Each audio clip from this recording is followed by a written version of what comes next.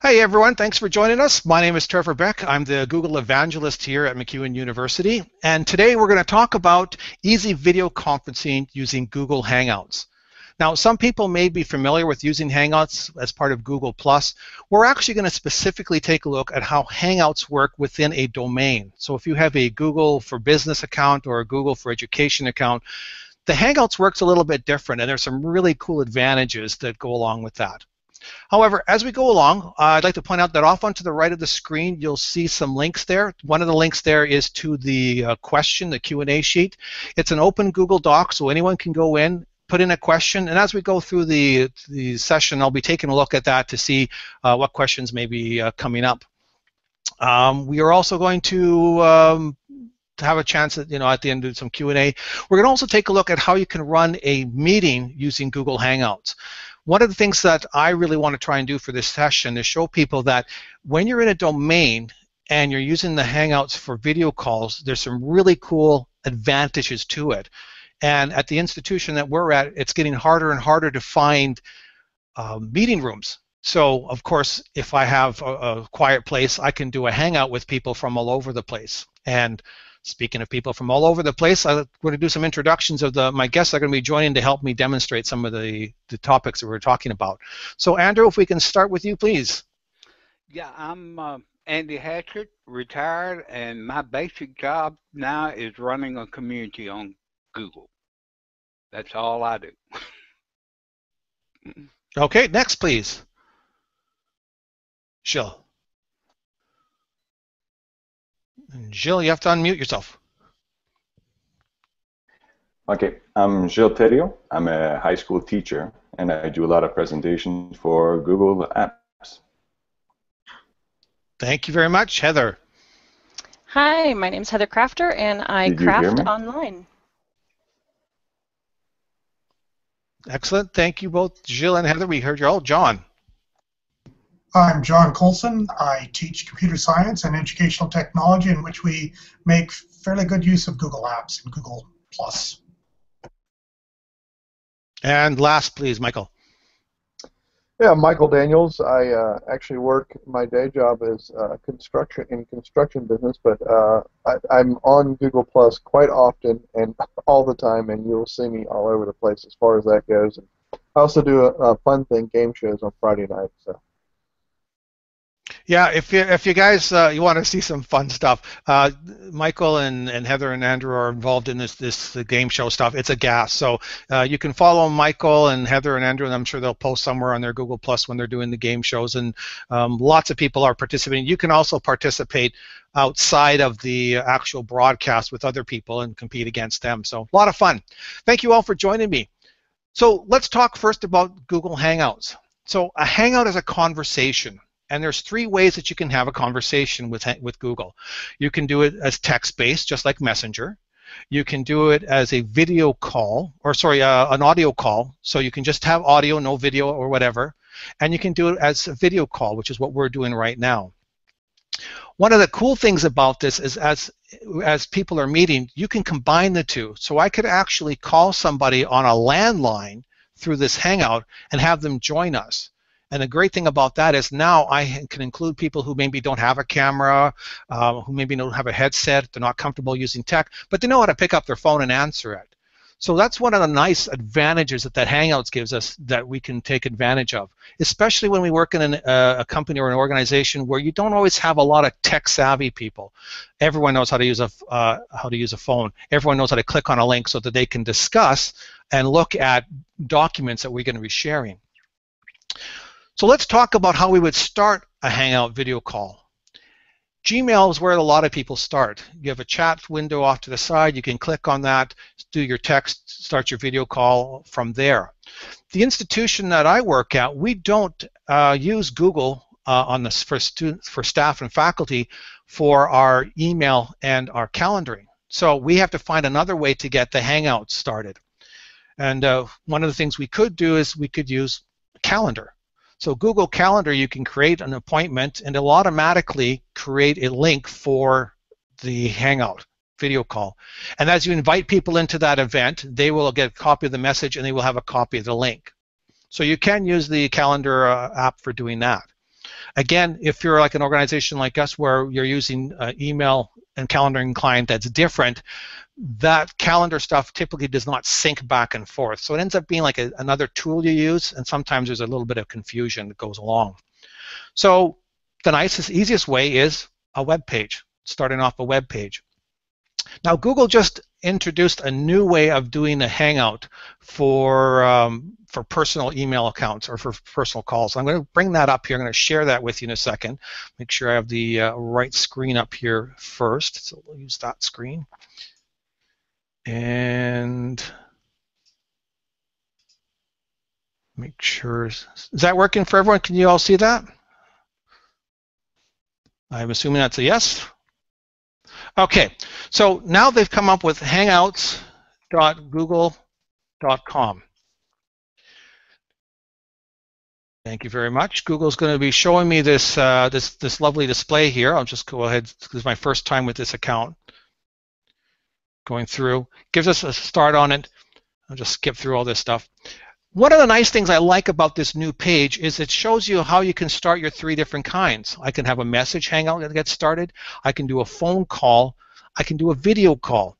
So it brings to forward really quickly that, hey, I can make phone calls with Google Hangouts. Now, right now, Google allows you to make free phone calls to any phone number that's in Canada or the United States. So even if I'm in Europe, the call that I'm making is to Canada or the United States is still going to be free. And you can do that whether it's on your desktop or on your mobile device, it still all works. So that's really nice that they brought that up forward. However, what happens is I start this, I now have to go through the process of inviting people in. And I don't necessarily want to do that in the situation where I work. So Google actually has something that they do for domains. So let me share a different screen with you. I'm just going to share my desktop. Excuse the scary page for a second here while it loads. So this is the screen that I get when I go to g.co/hangouts. So g.co/hangouts. If I'm logged in with a personal account, I will go straight to my standard Hangout call, and it'll start the Hangout automatically. Because I'm signed into a domain, in this case it's my training domain, it says, hey, you know what, this is a landing page for anybody that's part of this domain, and if they want, they can come in and join in. Now, back in the old days when we used to have these chat rooms, you'd have to always enter the name of a chat room. This is no different. I go in, enter the Hangout name, so I might say hang with Trev, usually no spaces. I hit enter, and it will now send me into the actual Hangout window that we're used to, that we can see, where I can invite people in and stuff like that. The other nice thing about that is that when I do join in, it's going to give me a full link up here, and the link usually is something like this, / whatever this name is. And I can take that URL, copy and paste it, and send it off to a user. Now, one of the things that we have to be careful of is when we start our Hangout on air, sorry, our Hangouts, typically they are limited to the domain. So when I start a Hangout, only people within my domain can actually get access to it unless I invite them in. Even if they have that special link, unless I've set it up to say allow people outside of the domain to join in, they can't join in. So you still have that privacy that's available to you. Now, the only caveat with all of that is when you do a Hangout through this Hangout window, it's like a room. So I can walk into room 101, you could walk into room 101, anyone can walk into room 101. So if I start a Hangout and it's called 101, anybody can join in because it's just basically a generic Hangout where we can get users added. If I want true privacy and stuff, I might just put in a really complicated name and use that when I send off emails to people to join. Any questions on anything I've talked about yet, guys? Does that make sense to everyone? Okay. The reason I love that web page is because it's very easy for the non-tech user. So when the first time someone's going to be joining me to do a Hangout, first thing I say is make sure you have Chrome running. Really important, only because Chrome has the extensions and information, the plugin already installed in it. If it's the first time using a Hangout with Safari, Firefox, Internet Explorer, you have to download a plugin, and that takes a couple of steps, and people tend to get lost. Most people already have Chrome, especially in our institutions, so I can just say, hey, you know what, launch Chrome. That's step one. Make sure you're logged in with your work account, not your personal account, because this isn't going to work then. So Chrome, logged in with your personal account, go to g.co/hangouts. Now, I've actually created a Hangout for our institution, so mcewen.ca/hangouts is just a redirect to g.co Hangouts, just to make it easier for everyone to remember. But the nice thing about it is it's very easy, and that's the three things they need to know. Chrome, logged in with my work account, and go to mcewen.ca/hangouts. Once they've done that, they're in this Hangout, which looks very similar to what you're seeing on screen right now, kind of thing. They can we can do a chat. If they're not have a video camera or stuff, I can actually go and invite them through a phone number. And you won't be able to see it, but as part of the Hangout, there's an invite people complex, and I'll put in some documentation later. You guys can look at it. But you can invite people by their phone number and just dial them up. So now we're back to what I talked about before, where I can contact and invite people in who don't have headsets, who don't have a camera. They can just use their phone. How am I doing so far? Is that making clear sense to everyone? Awesome. So by default, there are a couple of different items that show up on the screen. I'm going to see if this solves our problem of the multiple windows stuff happening. Let me know if it does. Nope. We'll try this one more time then. Let's do it. And that won't either. Okay. Let's do this then. Imagine, if you will, when you join a Hangout, on the top left, there's two icons that show up. One's a blue icon that allows you to do chat. And the chat's basically among the people that are joining in on this discussion. So it doesn't go outside, it doesn't save or anything, but it's just a quick chat when I want to send a quick link to somebody or a private comment, that I can do that. That's the first icon. The other is screen sharing. And the beauty of that is anybody can screen share. Once you're in this Hangout and the plugin's been loaded, so you're in this Hangout, anyone can screen share. So when I'm doing troubleshooting, it's easy for me to say, hey, just click on that second icon, the green one, and share your screen, share your desktop. The nice thing about that is I can do all sorts of great things with it. So for example, here we go, watch out for the woo-woo effect, and we move it over here. But I can actually do a presentation. So I can have a number of people. This presentation could also be showing up on a board in front of a classroom at a distance, and I could be sitting there going along and giving my presentation. Because you're seeing the screen just as I am, I can talk about the Google Apps, the cloud storage, the easy collaboration, all that kind of stuff, because I'm sharing my screen, but my audio is still being picked up. Really strong and powerful for doing meetings. Whoops, there we go, this streaming thing. Guys, any questions, any comments? Really? How about you guys? How are you guys using Hangouts? Besides for playing games. I could probably share. Can you hear me? Oh, Trevor. Yeah, Gilles, can you maybe try turning off your camera and then trying again? And your bandwidth is kind of slow today. Yeah. All right, try that again. Is that better? Yeah, we can hear your audio. So let's hear what's going on. Yeah, to use it for me, I had a great experience. It was last year. One of my students came to me on the second day of school, and she said that she had to leave because she had a funeral in South Africa. Then, so we figured out, like, after looking to how can we manage this so that she doesn't miss any classes or any lectures that I'm doing. So we figured out that we're using Hangouts, and then she really liked it. It was really awesome for her to have access to me while I was teaching, and also for her not missing any classes. That's one way that I use it so far. And one of the nice things about that is, I mean, you can just start up a Hangout fairly simple with just your mobile device. You don't need to have a camera and a computer and all the extra bells and whistles. It's just a simple stream from your iPhone or whatever Android device you have, and it works really, really well. Very cool. Anyone else have anything they want to share? Sure. I know we have done actual interviews with it. Using it in the workforce, doing actual interviews with people with our temporary services that we use. We actually have, I mean, I have a whole list. I've used it for many, many things. Our foremen out on the job sites, communicating 2-3 different states, all communicating with each other through this.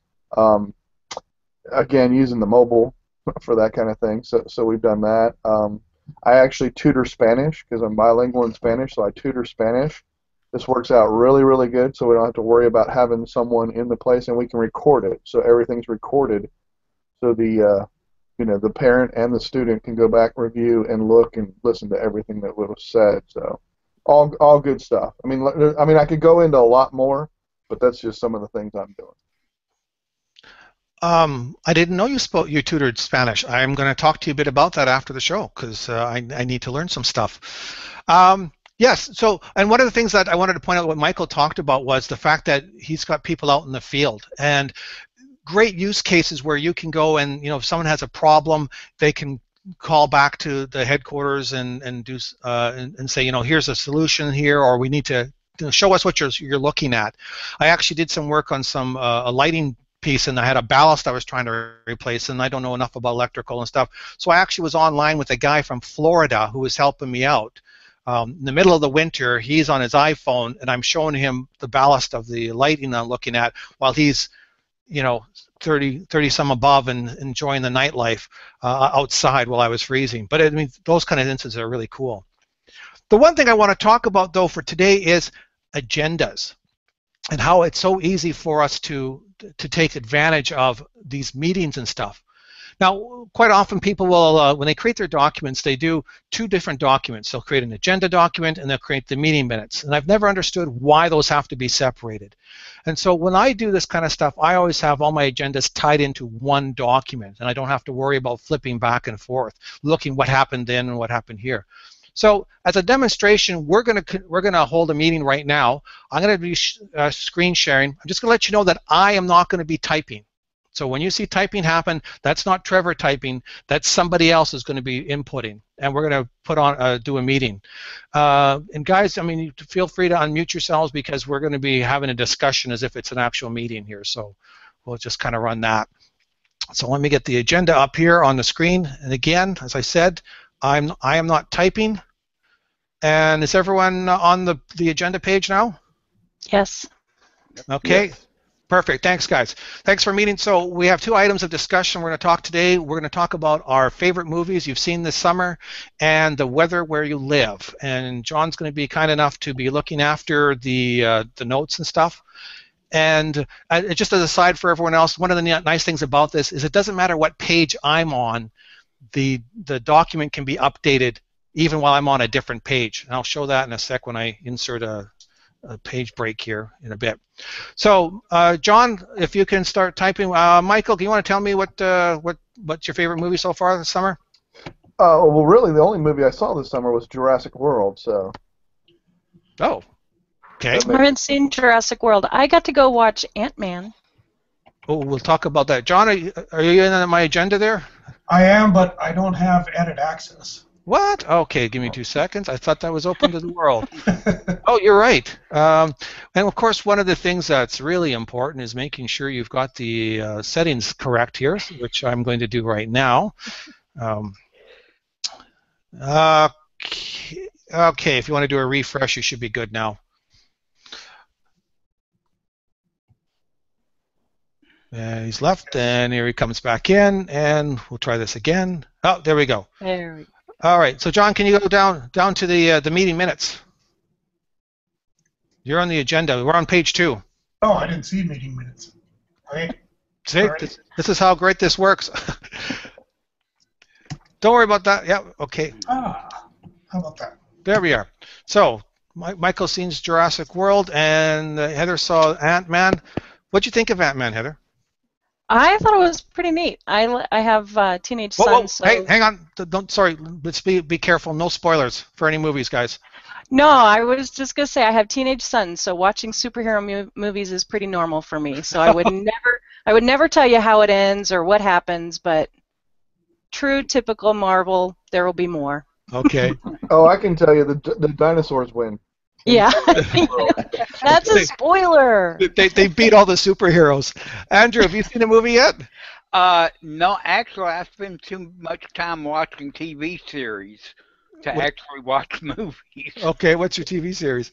Oh, Madam Secretary, Outlander. I've got like 37 series I watch every week. He's not kidding. I've seen the list. He has 37 that he watches. I'm not kidding. Okay. You know what? Let's assume that we've gone through this discussion of our favorite movies, and let's now go into. That's good. That's good enough, John. Let's go to weather. Gilles, can you tell me the weather and where you live? Yes, I live in Red Deer, Alberta, and right now it's a beautiful sunshine, and it's a plus 15. We're talking Celsius right now, guys. True, yeah. Yeah, because we have some Americans with us. How about you, Andrew? Where and what weather?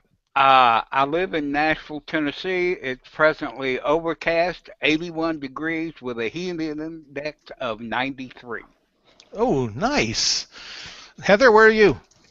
I am in Butte, Montana, and I'm probably experiencing the same as Jill because it is 59 degrees Fahrenheit, which is 15 degrees Celsius.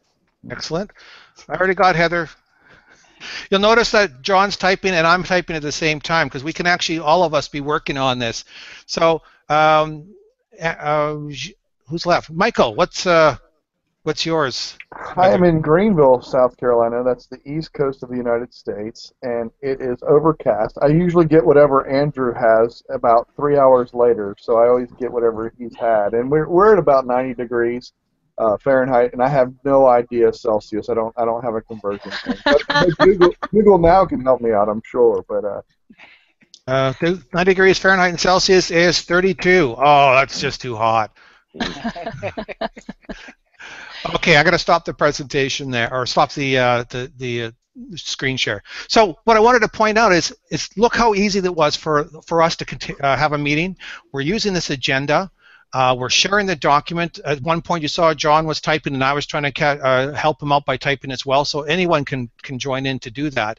But it didn't matter where everybody lived. We're carrying on a conversation, and I always hear people say, I have to have a face-to-face meeting with with people when I do a meeting. That's why I need to have a meeting in place. Hangouts makes that face-to-face happen. And you notice as we talk, Heather's going to say something in a second, the camera automatically switches. One of the things that I really liked about the document was being able to see who's typing what at that time. So it has a little color-coded icon for when John is typing and then when Trevor is typing. So I could see actually who edits it. That's pretty cool. And one of the nice things about that as well is that as the meeting goes on, let's say that I type in that we're going to accomplish something by the 13th, and I type in the 3rd, it's easy for someone to quickly say, hey, Trevor, you did a typo here. That's the wrong date. Can you correct that?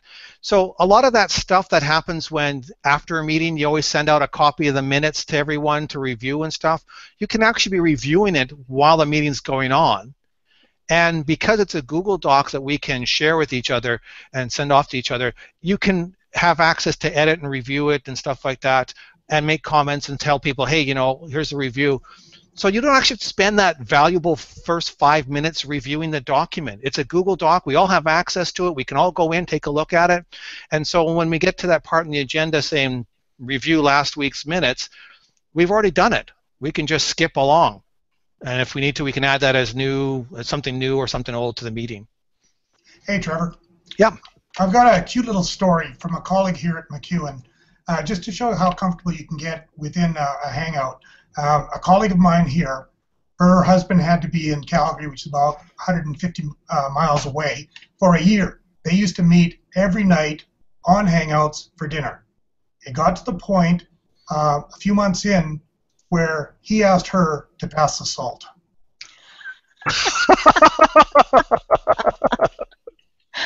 That's great. Oh, that'd be. And what happened? I don't know if she tried to email it to him or what. I would have gone and searched for a GIF somewhere and just posted it in the conversation and sent it to him. Oh, that's very funny.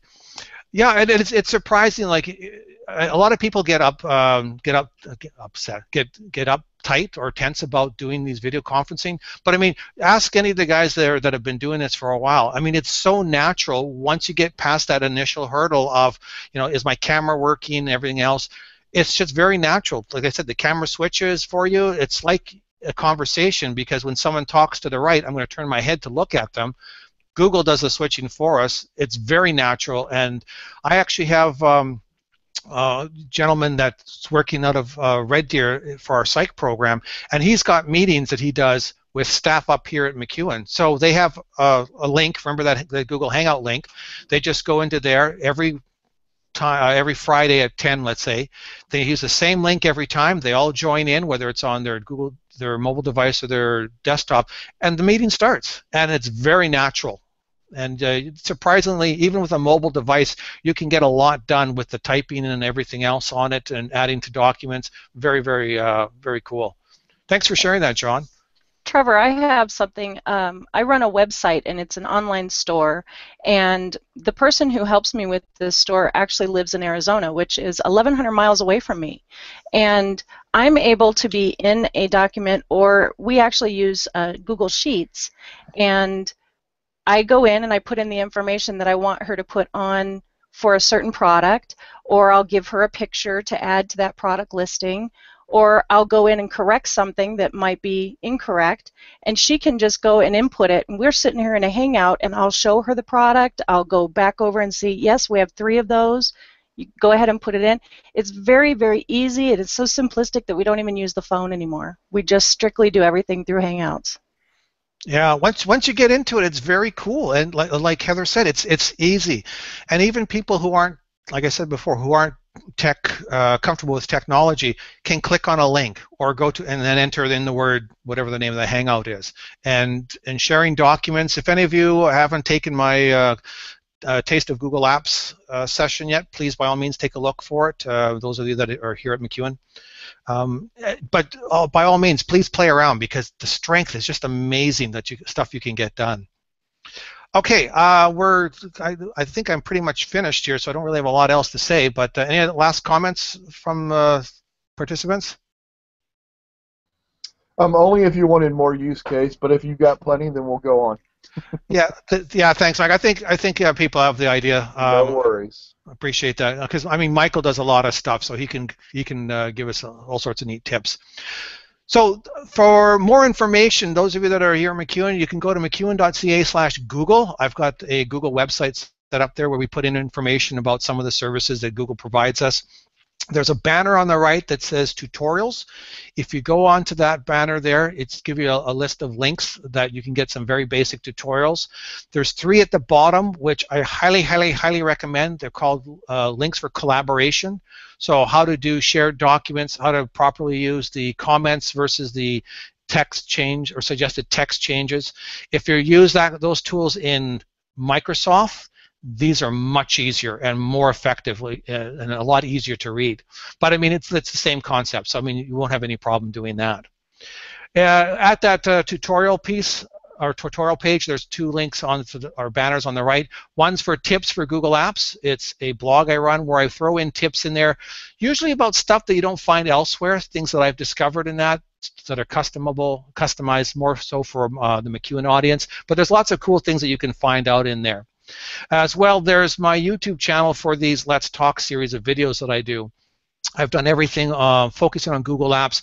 The Chrome browser, there's some really cool strength in that. Profiles, Google Profiles.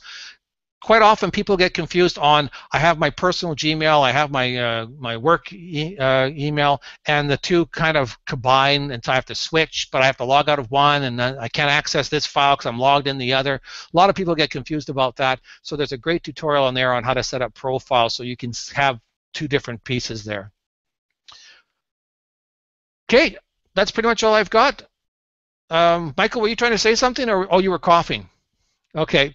All right, so that's pretty much it. Thanks everyone for joining in, and if you have any questions, by all means, please feel free to contact me. I will also put in some contact links into the video for the other people that are in here. And thanks again to my panel for joining us. See you guys. Thank you.